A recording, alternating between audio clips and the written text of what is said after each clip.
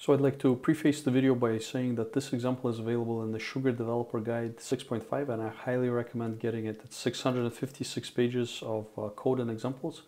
So I highly recommend reading the guide, and a lot of the examples from my code today are actually from that ebook, and it's free to download. So the first thing that we'll do is we'll check that our custom module was created properly inside our package. So we'll open up the server and navigate to the following section. So we're going to the custom builds.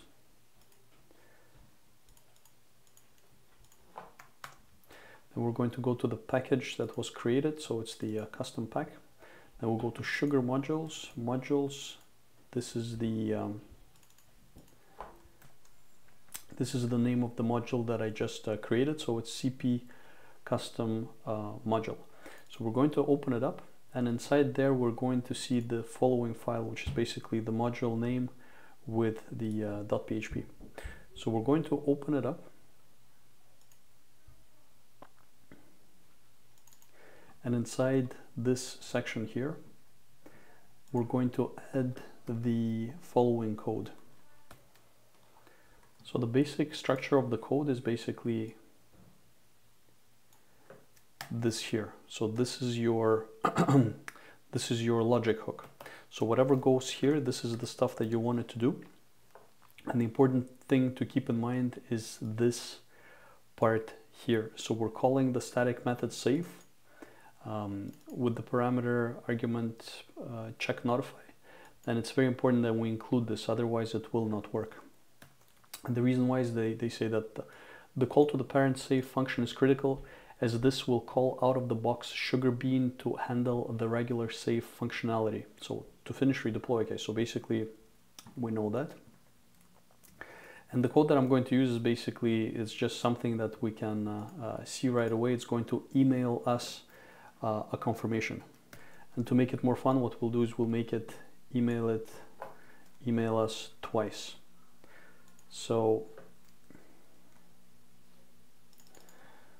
we're using the default mailer functions. We're going to save the file, so we're going to confirm. Then we're going to go to the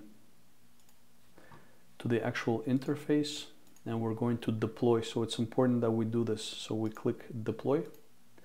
Then it's going to save all of our info. And what happens is basically this is an on save logic hook. So whatever we do, whatever we put as the actions inside this part here, it's going to be performed when we hit save inside that module. So the logic hook is basically we're attaching this action to the save action also, basically. So we're doing all of this when we click save. So let's go and check it out. So the module that I created is called custom module, very original.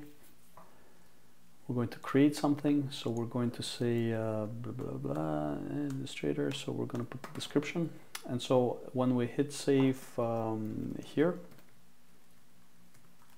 it should perform our action. One thing to keep in mind is that if the action is very heavy, you should pass this onto the job scheduler. So the job scheduler is going to perform this task, but it's not going to do it. It's not going to do it right away as soon as you click save, because this may degrade the user experience, because it may slow things down, right? So we're going to hit save, and we're going to see if it actually worked or not. And as we can see, it worked. So 2 emails were sent, 5:58.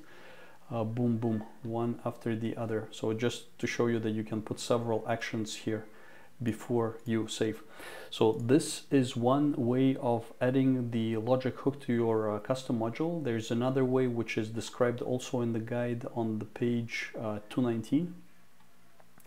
And this way is we must register it inside the manifest.php file here. and it says that doing so will install install that you can use the logic of the following content. Okay, so basically there's several ways of doing it, but the recommended method, which is as per their description is more flexible and powerful, is the method that was just shown to you.